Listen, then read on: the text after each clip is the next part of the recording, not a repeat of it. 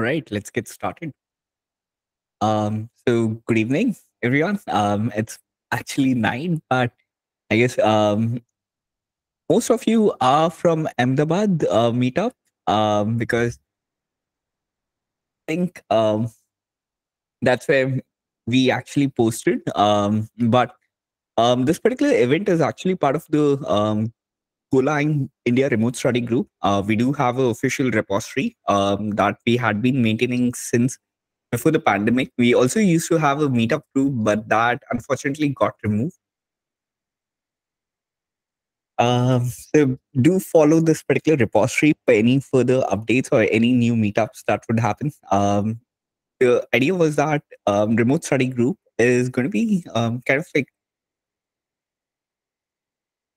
is going to be slightly different than meetups in format. That is, here we would not really have talks. So we would rather have more of a exploration phase itself. That is, today we are going to be talking about eBPF and how we can work with eBPF and Go. So there are a few different libraries that we'll be exploring. And here it's going to be a very non-talk session. So here it's not only me who's going to be talking, but we'd get everyone involved in some way or the other. So if you all have Linux machines, that would be great. That means that you all can potentially run um, the samples that we have today, the guide that we'll be following today. But if you don't, maybe you can look at what eBPF is, how we can leverage that and Go, and we can get started with it.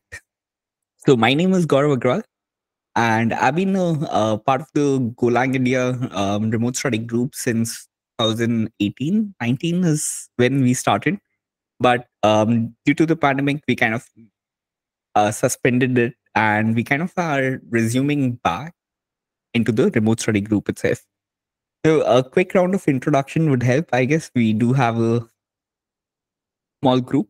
Um, so just to just to set context, I would like to know where are you from, how long you have been working with Go, and if you have actually worked with eBPF before, or what made you interested in eBPF itself or this particular session.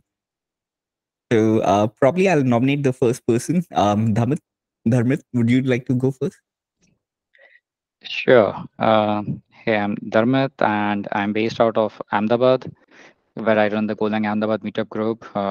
Just recently started reviving it because just like Go Study Group, it was dormant since a long time.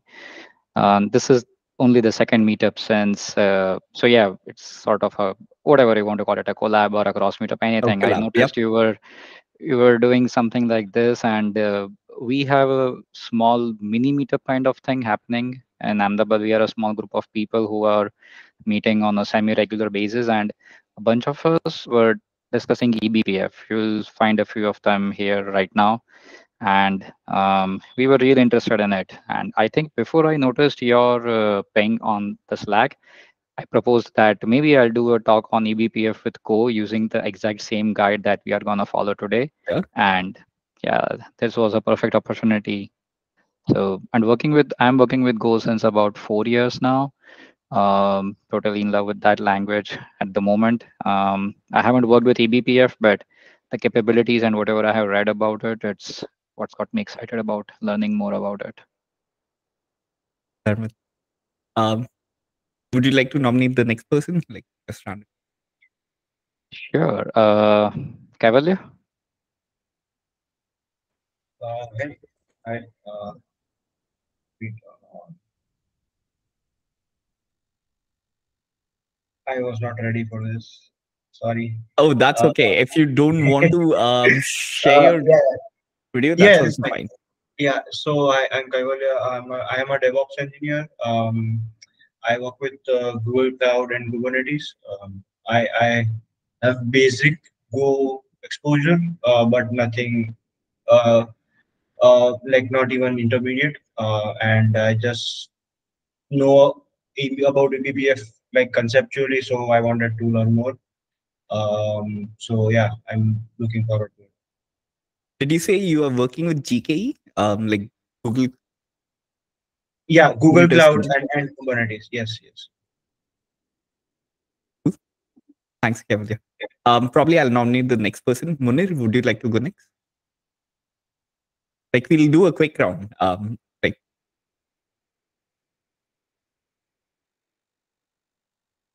hey, I don't think I can hear him. Vatsal, would you like to go next? Yes, audible, Gaurav. Yep. Yes, so I'm full stack software developer and currently working as a developer and have basic exposure in Golang and yes, want to know more about eBPF and haven't got to know anything about that on hands-on practice. So looking forward to gather some knowledge about that. Cool. Vivek, would you like to go? So, hi everyone. Great to see you all guys here for a Golang meeting. It seems much casual than the formal meeting that we in the events and all. So I think this would be great and uh, great to start with. So let me introduce. So I'm Vivek from Indore. I recently contributed to Kaiవర్no project, and it is basically in Golang. So I have been working with Golang from last 2 to 3 years, and currently I'm working on a software supply chain security project. So yeah, kind of. And I have bit knowledge of eBPF. It is kind of uh, JavaScript in a web development similar to eBPF in a programmable Linux kernel where you can write your own programs. And it has many use cases. It still is in its, I think, initial phase. There are a lot to much discover about eBPF. So yeah, right. That's all about this. Thanks, Vivek. Sandeep, would you like to go?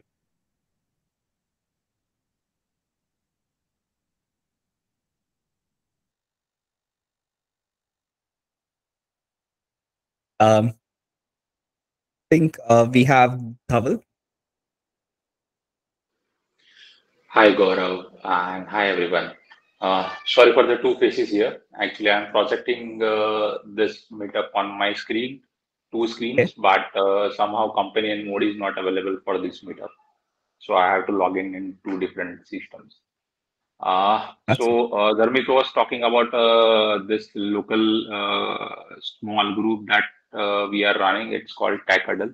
That's where we talked about EVPF. I've had somewhat professional usage of eBPF tools from Brandon Garg's repo while finding or debugging some performance related issues, but Mhm. not that much. Most of the time, I was just checking out some syscalls and creating flame graphs without affecting the running system. But I have never delved into actual coding of the ePPF program, and that is where I am very much interested. Vivek, I am also learning or trying to dangle my feet in supply chain security. So would love to connect you outside of this group as well. Would love to know more about how to do supply chain security and fix lots of stuff around that. I'm sorry I didn't mention what I do. I'm a DevOps engineer. I mostly do consulting right now, based out of Ahmedabad only. That's me. Thank you. I think we have Kalapa Shekhar. Would you like to go next? Hey, hey all.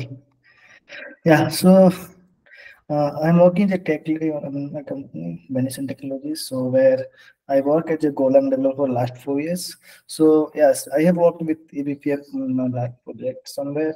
So there we used to monitor a lot of system calls. So they want to build an observability platform over there where they want to see the everything there, like if any file is open or closed, any process is open or closed, something kind of that, right? They want to send everything to the user space and user space in the cloud and in the data they put everything in database and later they can see over the data what happened to a process, what happened to a file, how much time it is. So all these kind of things I have worked on them in the past projects, but yeah, Not from the, so I don't know from the C side, because there has to be some system called Expro, Caret, all things are there inside the inside the C also. I don't know about that things, that is handled by Mhm. some separate team. But from the Go side, I have little bit idea about the eBPF, where the code works, how the code works. Yeah. Nice, interesting. I might have some follow-up questions for you when we get started. But Yeah, yeah, I sure. guess we'll just get started. I'll just do a quick introduction as well. So, like I said, my name is Gaurav Agrawal, and I've been part of the Golang India remote study group for the people who are just joining in. So, I've been working with Go since 2014.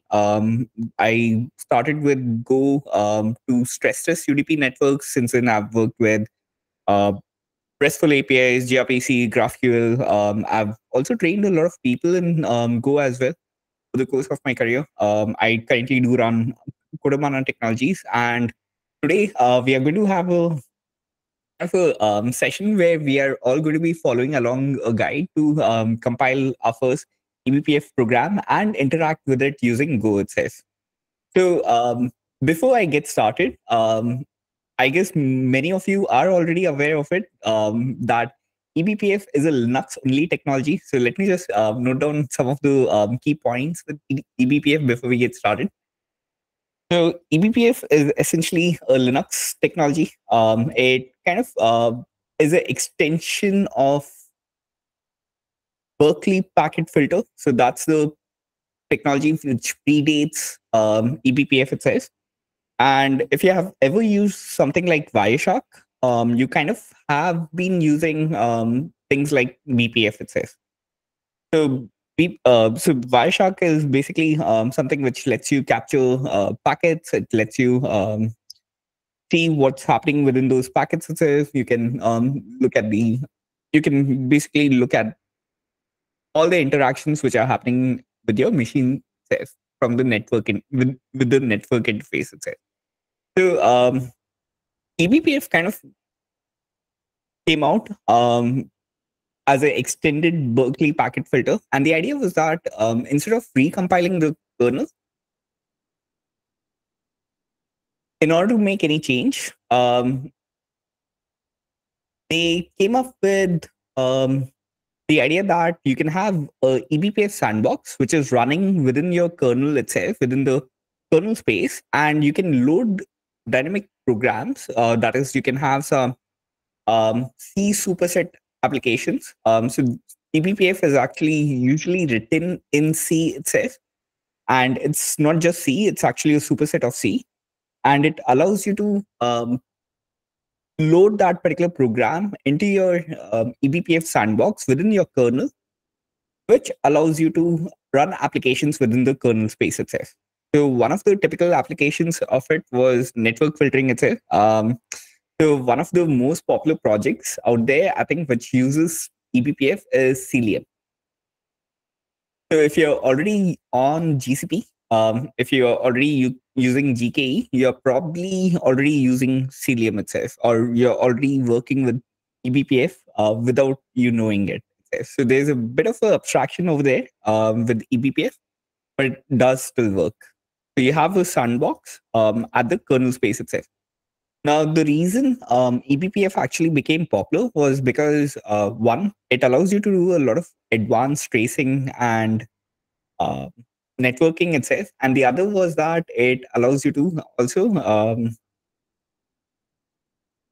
write more faster programs because they tend to run within the kernel space itself. So your packets need not even get passed around from your operating system's kernel space onto the user space itself. So that was kind of like the quick overview of eBPF itself. I hope I've not made any mistakes. So this is again not going to be a talk, but we are going to be following this particular guide. So I have compiled some of the program already, but I hope everyone has a Linux. Anyone who does not have a Linux, please do let me know. So maybe you can watch what's happening on my system. So Cilium has this particular project called eBPF Go. Cilium itself as a project is written in Go.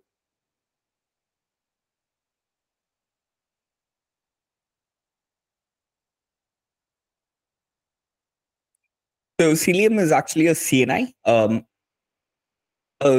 container networking interface layer that you can use along with Kubernetes itself. So if you have heard of Calico, if you have heard of, um, I forget what are the other examples, but essentially, if you have,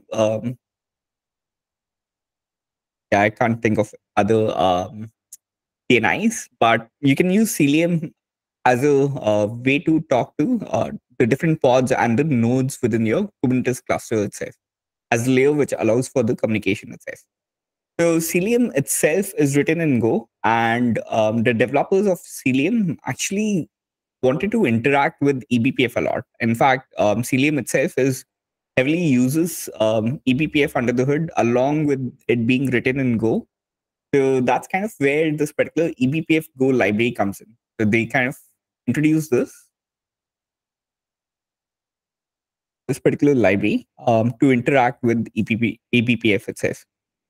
So my goal here is to explore this particular library, first of all, and look at alternative libraries as we go forward, as we move ahead. So this is a very simple getting started guide itself. So the eBPF C program that they have here is a simple counter. So it's literally going to count the packets. So they are using Linux bpf.h header file. So you kind of have some prerequisites that you'd have to install on your machine before you get started. So if you're on Ubuntu, these are kind of like the dependencies that you'd have to pre-install on your machine. I hope everyone has. Anyone not on Linux? In case if you don't have Linux, the easiest thing to do would be here, do a Docker run Ubuntu bash. I think there's nothing easier than that. So you can kind of do whatever that I'm going to be doing on my system. So I do have a Linux server or Linux system in front of me. I'll actually be running the program on that system itself. So once you're done with installing the dependencies, do let me know. We'll move ahead. So mainly, you'd need LLVM and Clang because we would be compiling this particular C program itself, which is what the counter.c file is. And we also would need libbpf itself because we would be importing this particular BPF header file in our C program.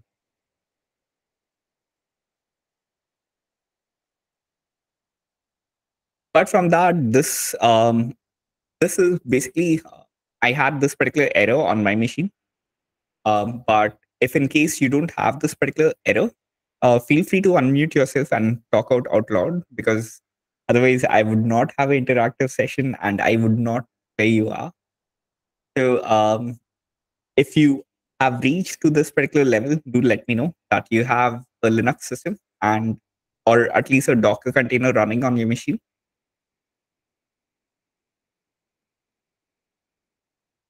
Docker or Podman, whatever. Some container with a Linux. No, eBPF would not work on Mac.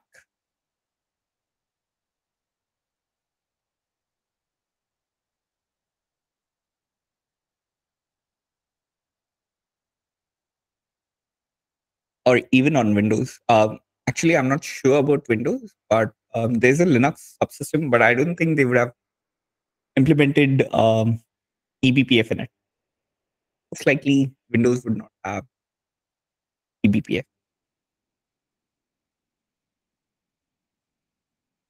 Interestingly, Windows does have BPF support, just not eBPF. But apparently, there is eBPF for Windows as well, which I did not.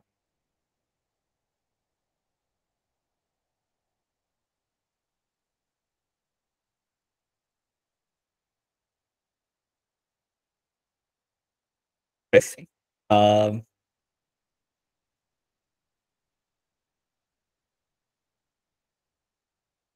so it's using a hypervisor. It's not really eBPF on Windows. So there's no real eBPF support on Mac OS. There is eBPF on.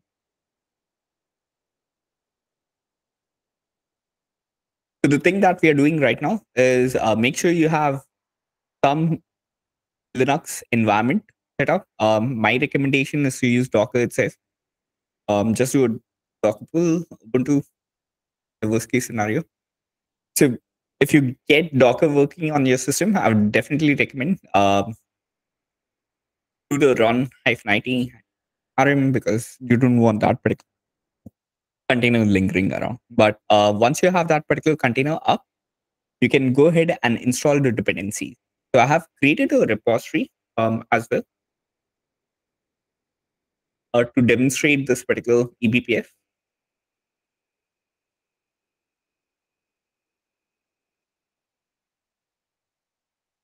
Guide.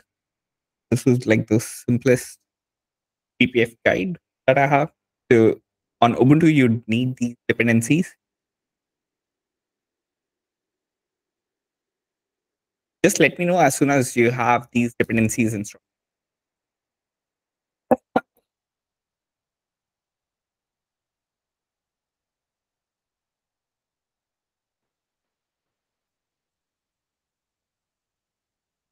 I guess that would be Yaman's. Yeah, it would be DNF or yum, whatever.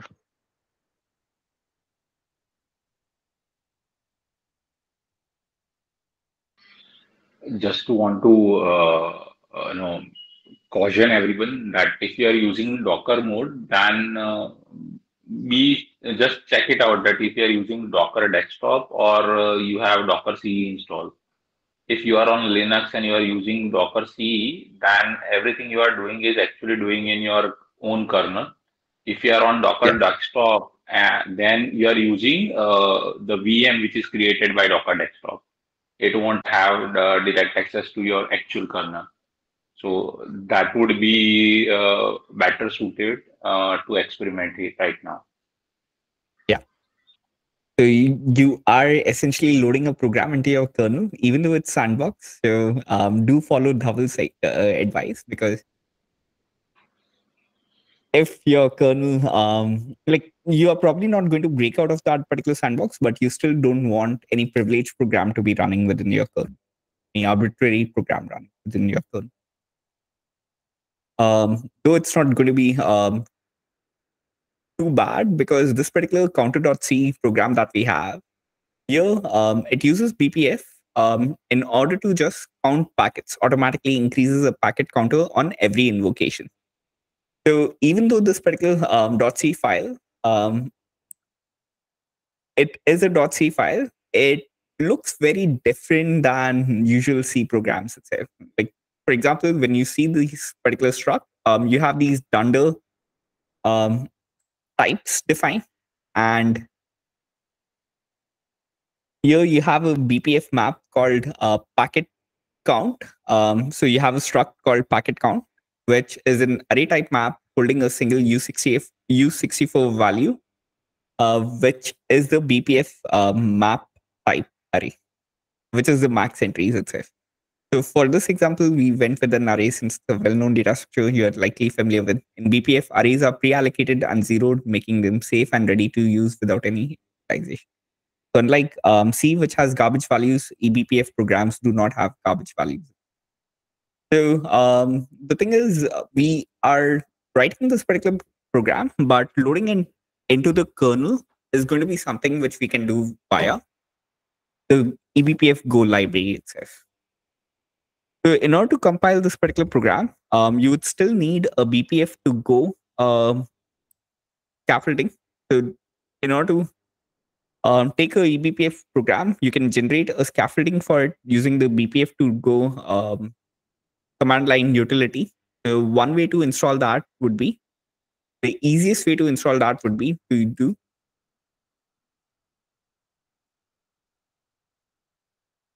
go install itself. just do a go install with BPF to go, as well as once you clone that particular repository, you'd also have to do a go mod download, or rather actually just cd into that particular repository once you have cloned it and do a go mod download in order to get all the dependencies. So that particular mod file already has a dependency on Cilium eBPF, which is this particular command, which is where this particular command is from. And it has some indirect dependencies itself. So nothing really major that we are downloading except the Cilium's eBPF library itself, which Cilium heavily depends on. So once you have this particular library, you should be good to go. So they do have, so the documentation does say that you can create a gen.go file, which is just a go generate command, which allows you to compile your counter.c program into a Go program itself. So you're just transpiling that particular program. So right now in this particular directory, I had created the counter.c file and this particular gen.go file itself. So counter.c is our eBPF program, and this particular gen.go file is essentially just this particular go generate command itself.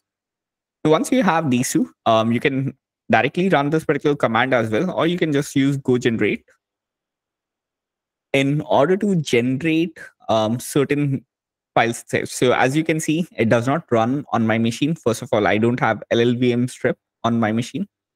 I think I did install it. But anyways, even if I do, I still don't have libpf, that is the libepf on my machine itself. So I'd actually have to do it on a Linux machine. So I fortunately do have one lying around. So let's get into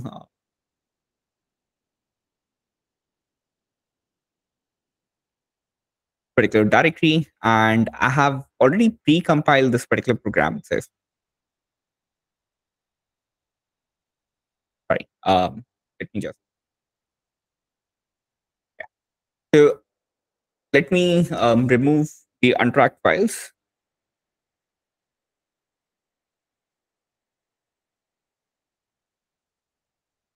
The generated files, I'm just removing them.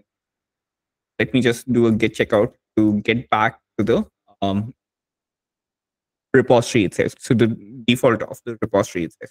So I just have this particular counter.c file, this particular gen.go file, where the requisite dependencies itself in the go.mod file, which is the eBPF transpiler itself from Cilium. So once I have this particular dependency, I can go ahead and run go generate, and this goes ahead and generates a bunch of files. So apart from this particular counter.c file, I have a few other counter files which are being generated. So we have this particular BPF EB, BPF.go file, object files, BPF EL .go, and object file itself. So if we go back to the guide, it does tell us that we have a Docker is not working on my system, so I'm not worried about that. But here I have this particular counter BP FEL file. Let me actually show you the contents of files. My machine. Okay, you know what? I'll just get into the GUI of this particular machine. I do want to. What's there?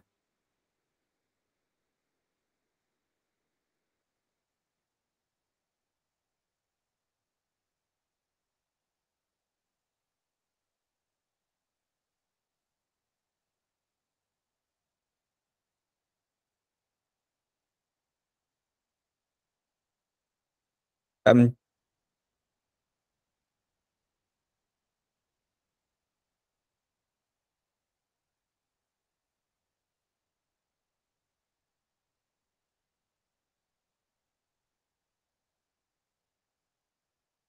so let's so if you look at these files, these are the two generated .go files from the BPF to go program itself, from the command line utility itself. So if you look at this particular EL file, it has this particular data.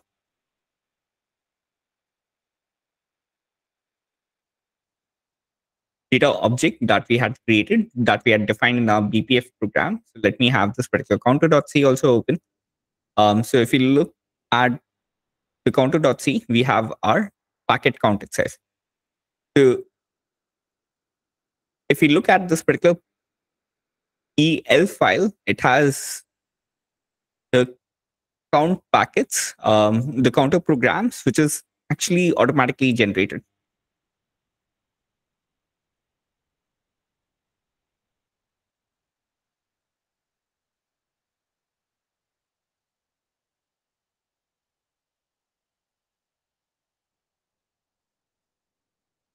The counter program contains all programs after, right, different keyboard layout. The counter program contains all programs after they have been loaded into the kernel itself. So we are actually going to be interacting with this particular eBPF program through the generated Go API itself, which has been generated through the BPF to Go tool. Any questions so far?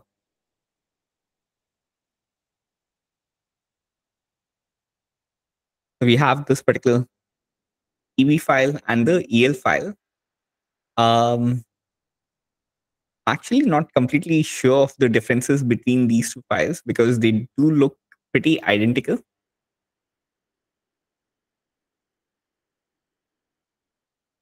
So why they generate two different versions of it.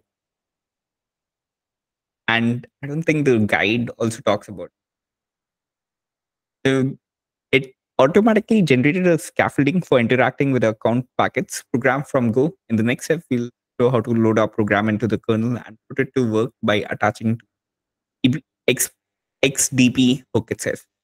So XDP is essentially express data path. So express data path is something which gets loaded into your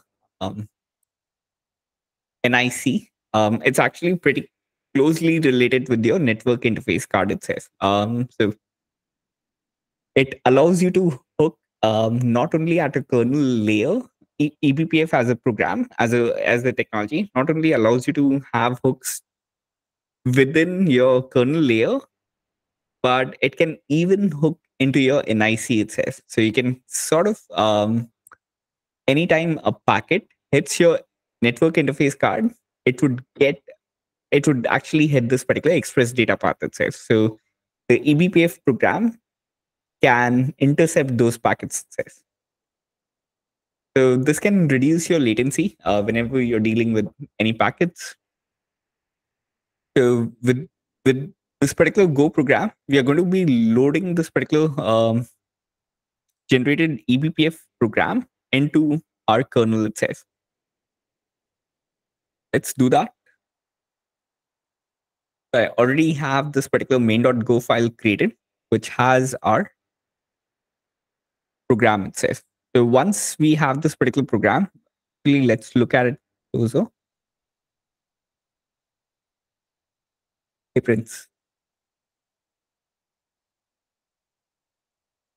So if you look at this particular program, the main thing here is that, you do need to have a particular minimal Linux kernel version. That is, you'd need to have 5.11 above. Otherwise, you'd have to use rlimit memlock to control the maximum amount of memory allocated for a process's eBPF process. So it's set to a relatively low value, but we can change this. So we are removing this particular memlock itself. We are initializing this particular counter objects, which is a result of loading the generated code itself. So I don't have to load that particular generated code explicitly or import that particular generated code because they are all part of the same package itself. Since in Go, you can split your program across multiple files. They can be easily accessible even if they are part of different files in the same directory. They just need to belong to the same package in order to use those objects itself. So this particular counter objects is from that generated code itself. So it contains a struct, is a struct containing null pointers to map and program objects itself. So we can look at that within this particular file as well.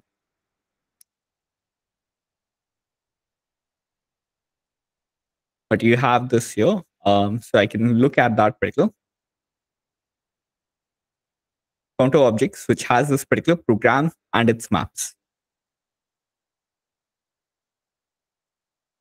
So a BPF program is generally has a program and a map. The map is a key value store, which allows you to store any particular data which the program is using. So with every run of that particular program is essentially going to be in a continuous loop kind of thing, and it can use that particular data which is actually stored in the map itself. So using this particular counter objects, we are just loading a particular object. Load counter objects function, we are loading this particular objects itself, and we are defining this particular objects dot close to so that this particular file descriptor can close before the Go application terminates. And we are interacting with the H0 interface test. That is my actual physical LAN test. So once I have that, I'll be attaching my XTP program. That is the count packets program will be linked first of all to the network interface card itself, which I can then close. Which I'm ensuring gets closed if my program terminates using defer. And this particular program is going to continuously every second. So every second, I'm just going to look up the packet count and display it. And in case if I get a stop, that is if I get a OS interrupt, then I'm going to stop the execution of this particular program itself. So this particular program is kind of going to use this particular BPF program, which is already part of the kernel, to look up the current value of that particular packet count itself. So that particular eBPF program is going to be continuously running. That is not something which I'm actually controlling here. I'm only looking up the value which is stored within that eBPF, which is being updated by that particular eBPF program itself. So let me try running this particular program on that machine. So I've not done this before. So here goes nothing. So it seems like I do not have those programs, those things. That's because when you're doing a Go run, you cannot provide just this particular main.go file. I would actually kind of have to provide this particular directory in order to load all the code within this particular current directory itself. Now, if I do that, it seems that this particular memblock operation is not permitted. I wonder if the guide is suggesting a sudo. Yep, it is, fortunately. So I'll have to do a sudo run on that particular program itself. So let me just do a sudo.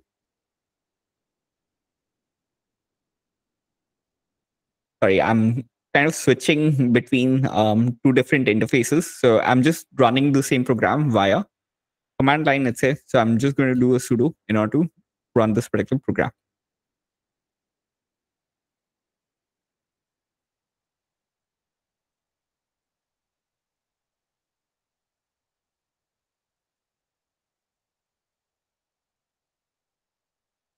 Give me 1 second. I just wanted to check my network interface. I think it should be at 0. I don't know why it's not. That's completely weird.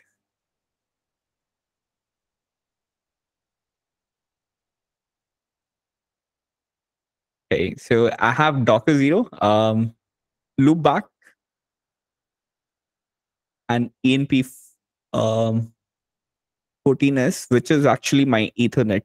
So I'm going to use this one instead. Let me change that program.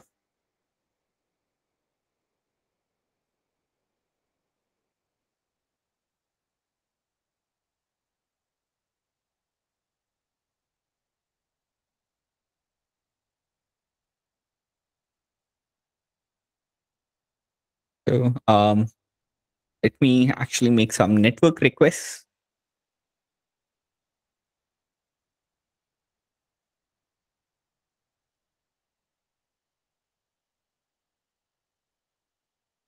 That's strange. Yeah, demo issues, I guess. I think it was the different interface, the WL one. That one had an IP assigned, even though pointed out the same, I think. Yeah, the WLP15S0.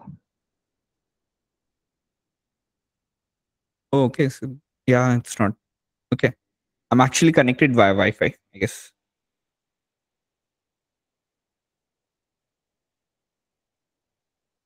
But a VM doesn't see a Wi-Fi, right? A VM would No, see it's not a. my VM. This is my Ah, actual okay. physical machine. Then it makes sense. WL.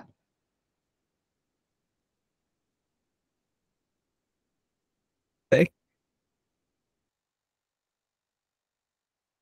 Let me kill that particular program. Let me edit this particular profile. Yeah, I'm actually running this on a physical machine, which is right in front of me. Not my Mac laptop, but I do have a desktop which I'm using for this particular demo. Seems pretty foolish, but I don't suppose it's going to hurt my system because I'm in control of this particular demo. So I'm just trying to get that particular aim again.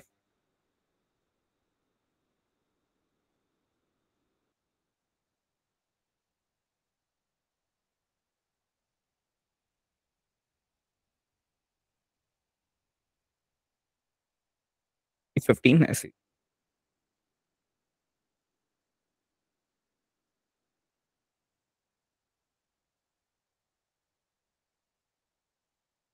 Really? Okay.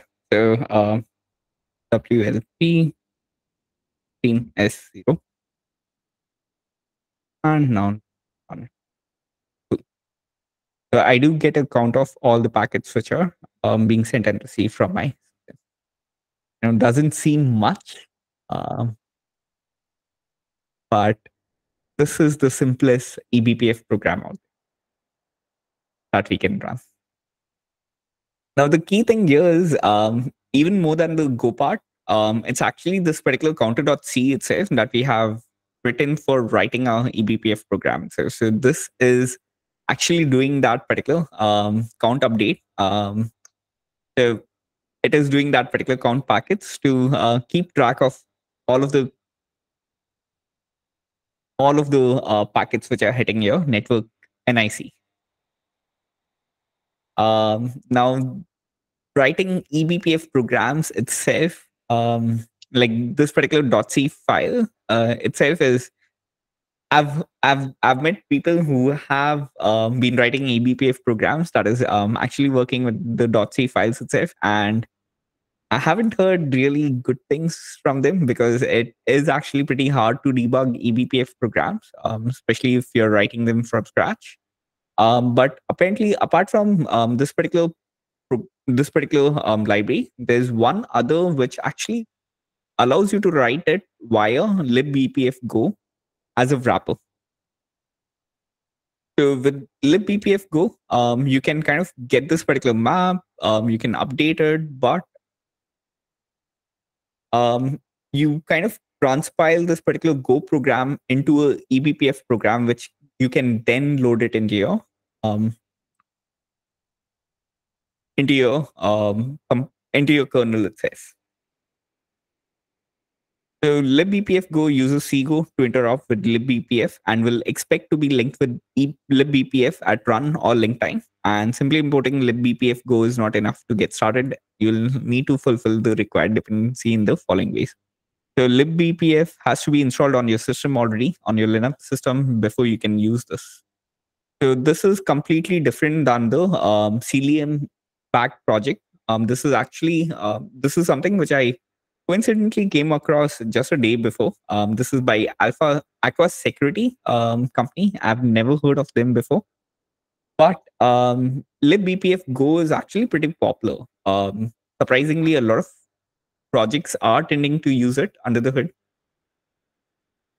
You have this particular um, trace agent, which is doing that again, kind of like at a packet level. So Aqua Security has this flagship project called Tracy, which is kind of the Linux runtime security and forensics using eBPF. So it's open source. It's pretty cool to check it out, and it's all written in Go. So very little C when compared to many other eBPF projects itself, which tend to have a lot more C than Go itself. Go is just for loading and run, and perhaps getting that information from that eBPF program itself. But Trace C seems to be a lot more different than many other programs out there, many other packages out there. So this was a quick demonstration of how eBPF works. But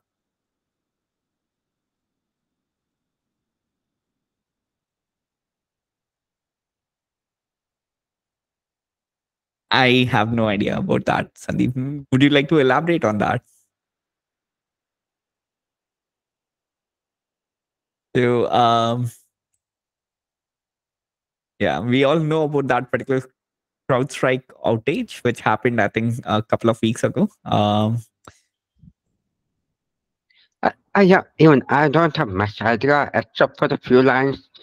Like, apparently they say that, like, once the eBPF for Windows is out, then it will prevent the recurrence of this issue. Like, the faulty kernel files could be better handled. But I don't know the deep, I don't know in deep how is it going to prevent. So I think the problem there was that the CrowdStrike outage actually caused the Windows kernel itself to panic because they had this particular API being hit from their kernel load time. And I think with eBPF, they can sandbox that. But I'm still not sure if it's a good idea to hit your third-party APIs from within your kernel and expect that there would never be an outage again from their side. Yes, that's true. That's one way I can think of. I think that's all I had for this particular demonstration. So one of the other things which I would have loved to do is for everyone to actually come up with different kinds of eBPF programs itself. But I think we have like 7 minutes. I don't think that would be possible. But definitely do explore eBPF a lot more. So I think the de facto site, which is out there, eBPF, would help you in writing more better C programs itself. So anyways, if you have to write any production grade system with eBPF, so there are a lot of forensic applications like Aqua Security that you can see, which does use eBPF heavily. I think Viz.com also generally tends to use eBPF. So Viz, I think they recently had an offer of 23 billion from Google, but they kind of rejected them. And they are kind of like the number one cloud security company out there right now. So they have been using eBPF under the hood as well, and they came out of nowhere. So I mean, eBPF is pretty revolutionary. Yes, eBPF programs should be written in C, or rather, they would be loaded in C. So it's not exactly C; it's actually a superset of C. So whatever you can do in C plus some weird syntax as well. So, for example, here you don't see UN directly. It's kind of like under UNs for some reason. Hello. Hey, Vivek. So I have wrote out. So basically, we have written the main program that which is counting your packets in C language, and after that we ran that. So we did not write any main function here. If you look at this particular program, in this particular counter.c, it's not a normal C program at all in any respect. Like if you try to run it using the C compiler, it won't run because Yeah. it's not compatible. So means Um, the main functionality, which is counting the packets, is written in this counter.c. yes. So So this particular function, the count packets function, is doing that particular counting. okay, So the and thing here is that you're loading it in XDP itself, the Express Data Path. I can okay. show you some slide which I had just to explain where exactly it would be loaded. I think it's an older slide. I had a training where people about.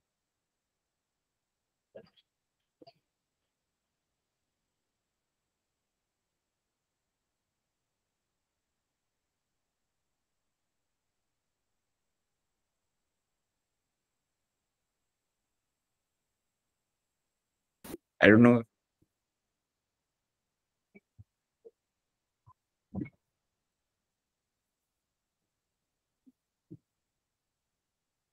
Okay. So if we talk about, sorry, yeah, I think we have the,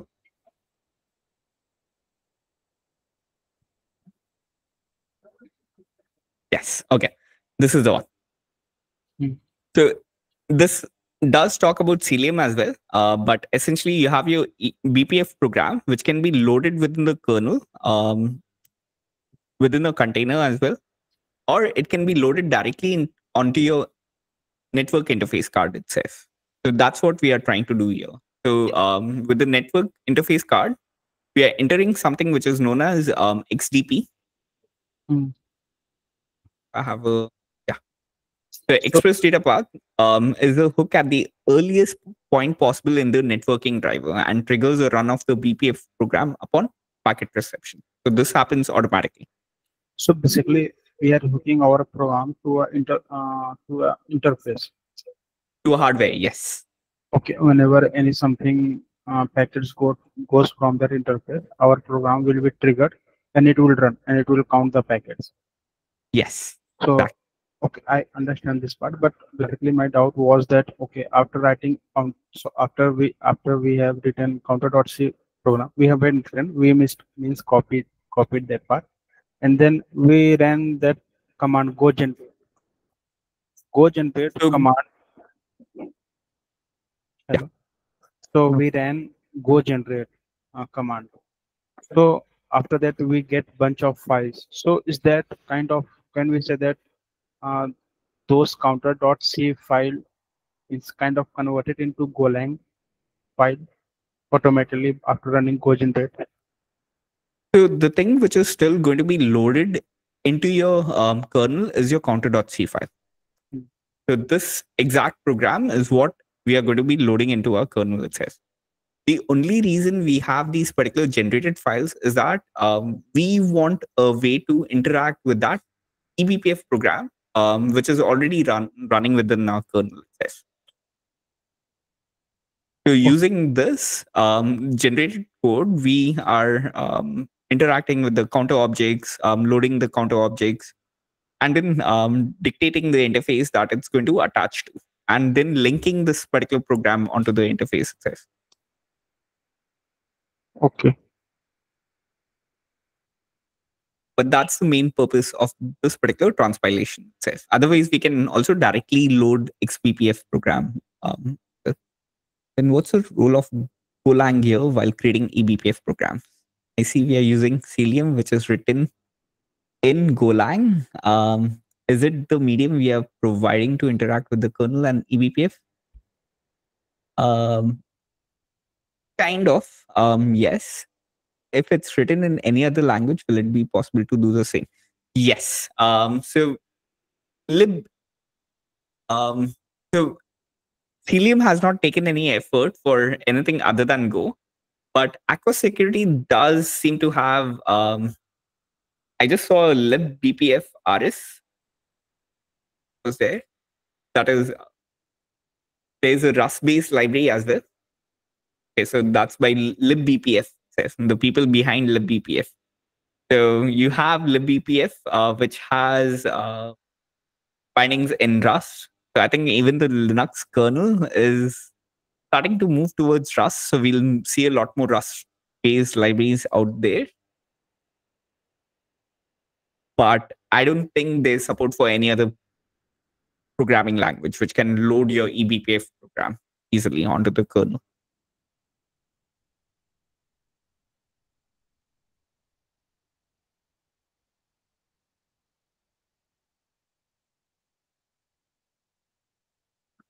So the Linux kernel does expect eBPF program to be loaded in the form of bytecode. So it's not even the C program as such. It has to be transpiled into a bytecode or compiled into a bytecode and then loaded.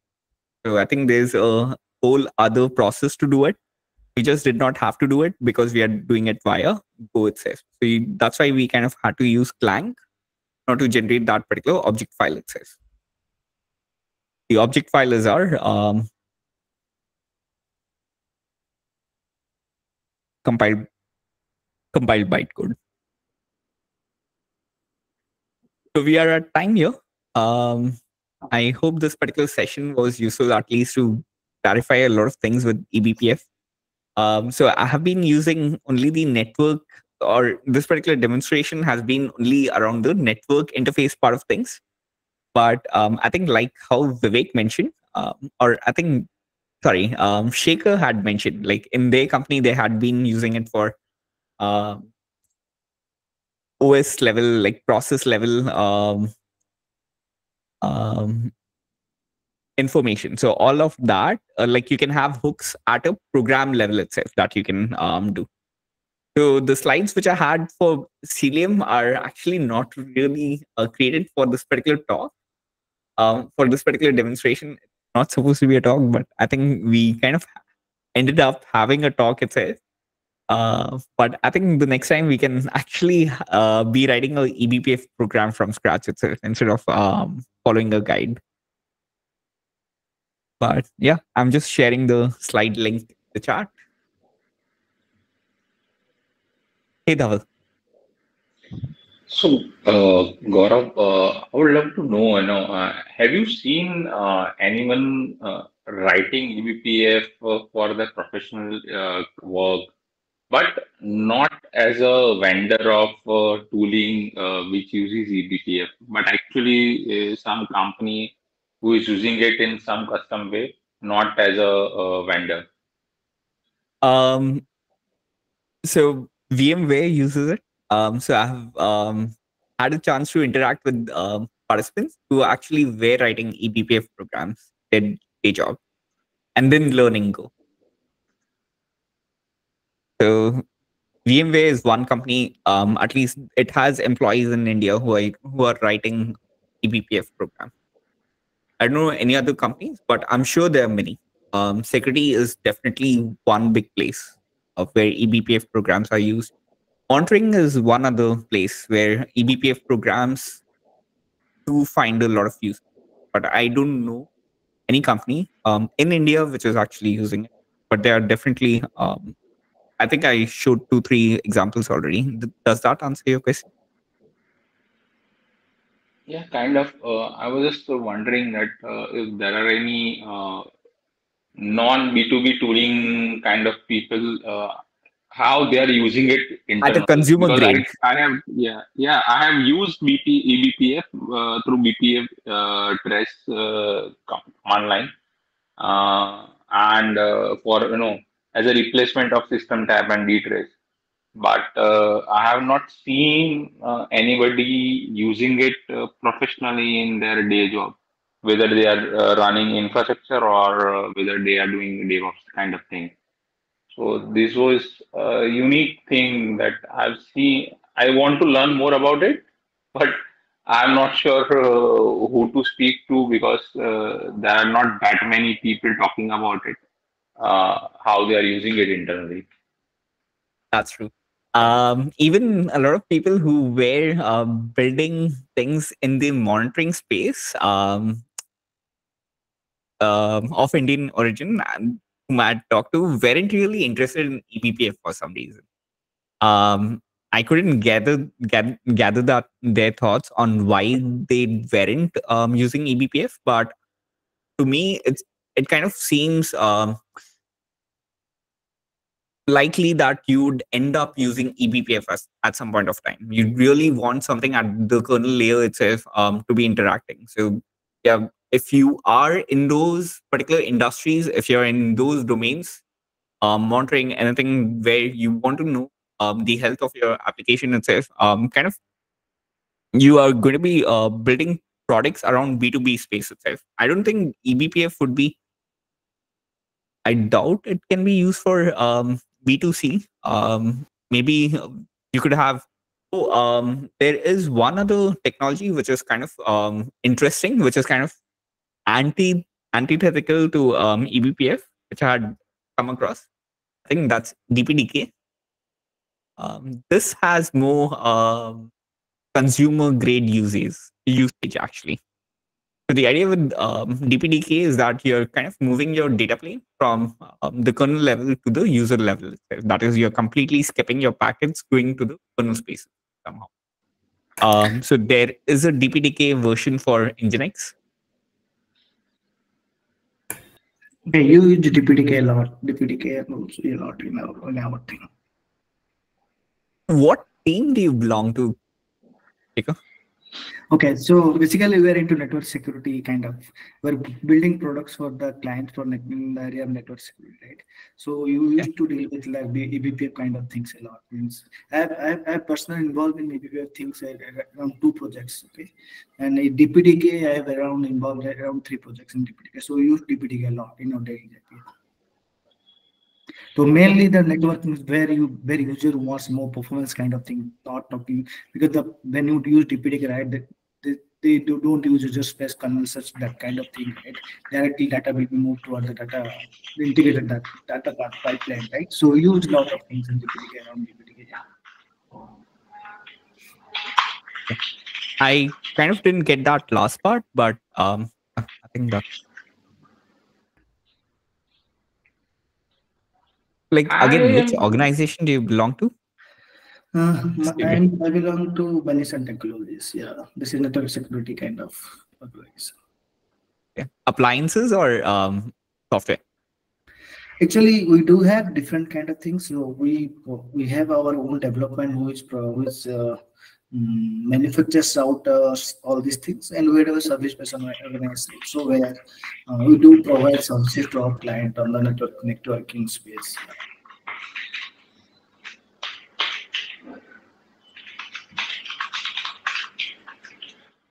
I just want to clarify one thing. Isn't DPDK's whole purpose was to streamline the network driver space? So, if you have a network intensive workloads, you don't need to go through the default driver set, which is there with the kernel, and you can easily skip those things. Mostly used a lot at financial institutions for their trading purposes and all. Uh, I have a little bit of exposure to it, but that was very brief exposure for a couple of weeks. And not being a programmer, I couldn't understand the depth of it at that time. But I am not sure, is it related to eBPF or not? Because they No, both, it's not. both of them started completely differently. DBTK is very much driven by Intel, if I recall correctly. Yes. I didn't know that. So I didn't know it was backed by Intel. But yes, you are right that DPDK and eBPF do not share a lot of things with each other, but somehow they do overlap in their use cases a lot. So DPDK does skip the kernel layer, the kernel drivers, and you can use your own custom driver implementations in the user space itself. So there's kind of a port for Nginx using DPDK. User space TCP/IP stack is what they are using for it. So this is also a very interesting technology. Definitely not related to Go though. So I would not be talking about that at all. But eBPF, for some reason, does have a lot of Go involvement, like at least loading of the programs and so on, or even monitoring your running eBPF programs. They do have libraries that allow you to manage your eBPF programs easily. So I'll stop with this. Vatsal had a question, but I think I had answered that by sharing that particular blog. So his question was, how does GKE use eBPF under the hood? So if you anyone actually use Cilium or even pod security or network security Kubernetes APIs in your clusters, in your Kubernetes clusters? Anyone? So Kubernetes has this particular network policies as well that you can add to your pods. So you can say that this pod is only allowed to talk to this other pod and so on. So you can't really do anything else. That is, you can't really send packets arbitrarily to all pods itself. So it kind of raises the security itself. So Cilium does that via eBPF programs, which are loaded onto the nodes of your Kubernetes cluster, and yeah, Google Cloud or GKE does use Cilium in its data plane. So it does use Cilium by default under the hood. So you can use Cilium network policies, which in turn would get translated to eBPF programs under the hood. So this is one other way that eBPF is. Like Cilium does look at that Kubernetes that YAML file for the Cilium network policy and Cilium cluster-wide network policy, which are custom resource definitions, which you can add, and that allows you to. So I'll stop sharing my screen. I'll leave it open for discussion, but that's pretty much it that I had to share. Yeah. Hi, Gaurav. Okay, baby. So, is there any plan in the future to discuss that? Discuss. Common Go design platform.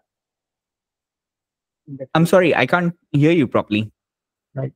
I'm discussing common Go design patterns in the future. Is there any Common Go design patterns. I think there's a good course on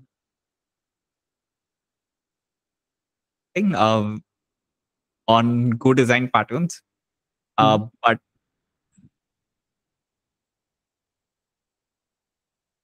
yeah, I don't know if we can have a.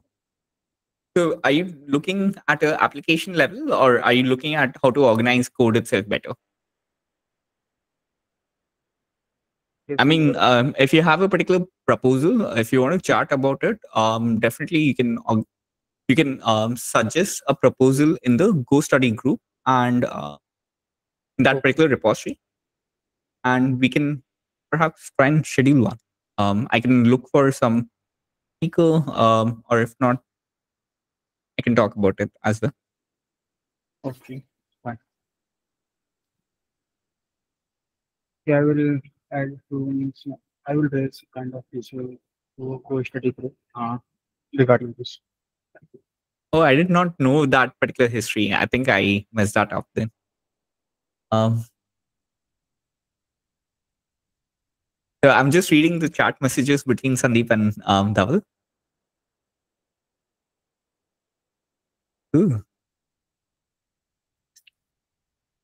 All right. I'll not keep you all around longer. Thanks, everyone. So Gaurav, just wanted to ask you one thing. For our normal Linux distros, we can use seccomp and some other tooling to make sure that we can limit the system calls by the user space application. Is there anything available for eBPF as well that I do want to run eBPF programs and do want to allow end users to use eBPF, but I also want to limit their usage. Is there anything like that there in the eBPF space, Um, Possibly, or but am I I'm not just aware of daydreaming? it. No, I'm not aware of it actually. Be honest, this Cool, is cool. my first time running a eBPF program as well. I'm actually surprised this particular went as smooth as. I was just reading through Oh, eBPF's homepage today. It has an article. It has a section about what is eBPF, and based on what I understood, I think eBPF has a verifier system, which verifies that users are not running something crazy. But to your particular question, whether we can limit that, in the sense you want to restrict somebody from executing a certain system call, not sure if it does that. Pretty sure it doesn't do that. But if security is your concern, then verifier is uh, trying to take care of it. Yeah, but yeah, verifier I is get for that. eBPF Verify. programs, it says. Right, right, Yeah, right. It's the sanity of the program itself, not the logic of the program. Yeah, yeah, so yeah, privilege escalation is something that I was actually wondering about. There were a couple of talks in RSA and some other organizations where they talked about how allowing eBPF programs loading might create blind space where even if you have good malware and antivirus protections and you have great security parameters available with you, even after that, if you allow eBPF kind of let's say just for debugging and tracing purposes, and usually we ops people, sometimes the software engineers as well, we prefer to just copy paste code from GitHub or Stack Overflow. That way there might be a chance that we might have or we might accidentally pull in some malicious code, and when you run it in kernel space, you are actually giving a lot of privilege there.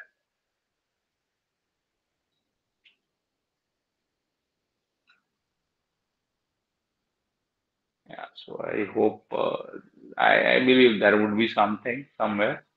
Uh, have not just find it yet. There is a SecComp privilege, I think, capability called CAP eBPF, if I am not wrong, but that is limiting who can load the program, but not the limitation of the program itself.